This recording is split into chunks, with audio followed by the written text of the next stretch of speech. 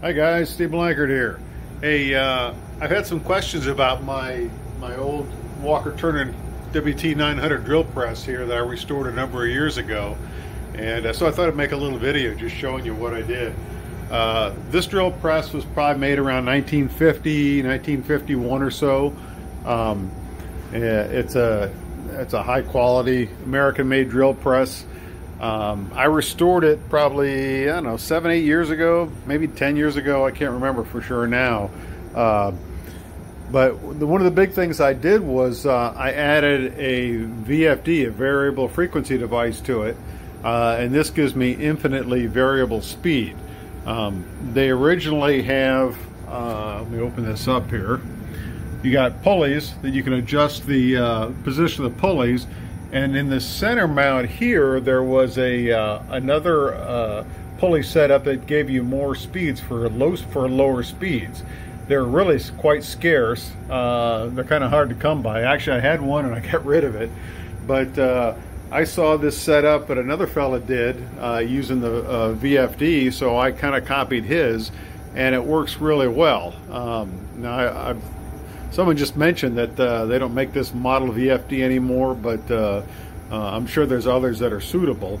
This takes 110, just household current, and it converts it to 220. And so what I've done is I put a 220 three-phase motor on it, which this is a 3/4 horsepower motor that just bolts right up to the same mounting plate. And the VFD converts the 110 input power to three-phase 220 to run the motor. And because it's three-phase, it has infinite speed characteristics.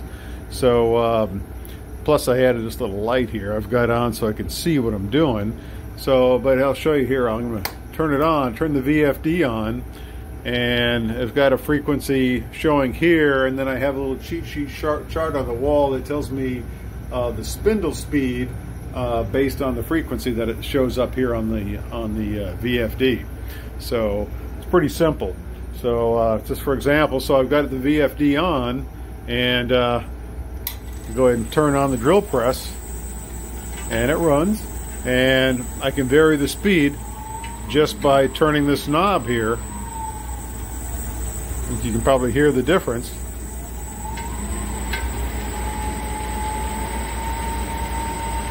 So it's very versatile. Now they say at low speed, the VFD, you lose a little bit of the torque with it, but because I've gone from a half horsepower to a 3/4 horsepower three-phase motor, I've got plenty of power for doing anything I want to do with it. So it's a nice upgrade. It's kind of a resto mod, you know, take an old, you know, something that's 70 years old and then put some modern electronics to it to give me this variable speed frequency, variable speed capability. So it's really nice though. I've been using it now ever since I restored it, and it works flawlessly. It just really is a nice way to have a good American-made drill press, but with the modern capability of infinitely variable speed. So anyway, I hope you like it. If you got any questions, let me know. Thanks. I'll turn that off, and I'll turn the VFD off.